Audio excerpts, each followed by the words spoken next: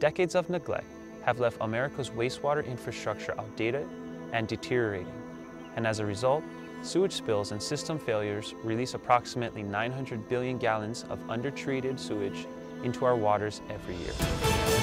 All new tonight, the head of Hilo's wastewater treatment plant warns the facility is in danger of complete failure. Swim at your own risk, you're risking infection.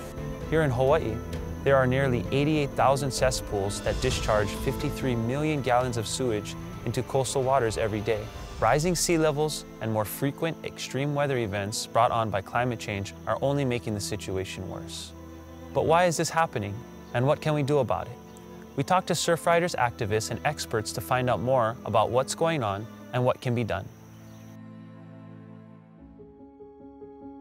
My name's Don Fujiyama. I'm a surf instructor at the Royal Hawaiian Hotel in Waikiki, and every other weekend on Sunday we come here to do water testing for the Surfrider Foundation for the Blue Water Task Force.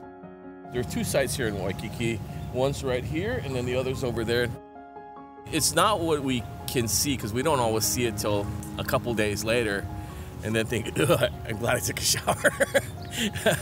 But, you know, and again, it's not always what you can see that comes out in the testing. We've done this for about 4 years now, you know, and it's really good information to have, because it's not just this area where all the people are, but in other areas like Chocolates, or, you know, even in Hakipu'u on the other side of the island where there's more rain.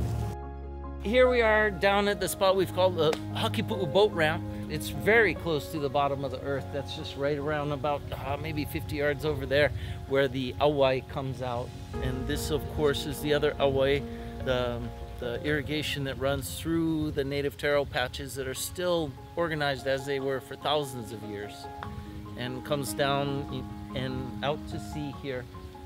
What really brought us to understanding what the Blue Water Task Force is and how important it is was a call from the guy who runs the testing, Brother Dan, saying, we hear you are doing water testing in Hakipu'u.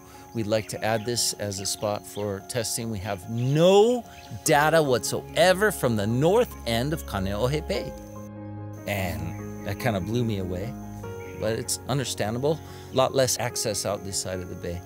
It was almost better for all the years of not knowing what we swam in and played and raised our kids in, and yet to recognize that this is just one point on a map in a large bay on an island with over 1 million people on it.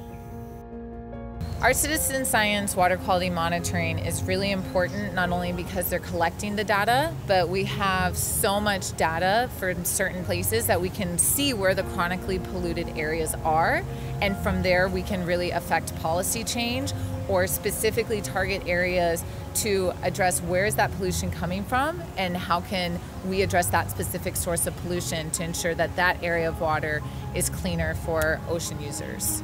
To learn how you can get involved and help protect clean water for all people, visit surfrider.org.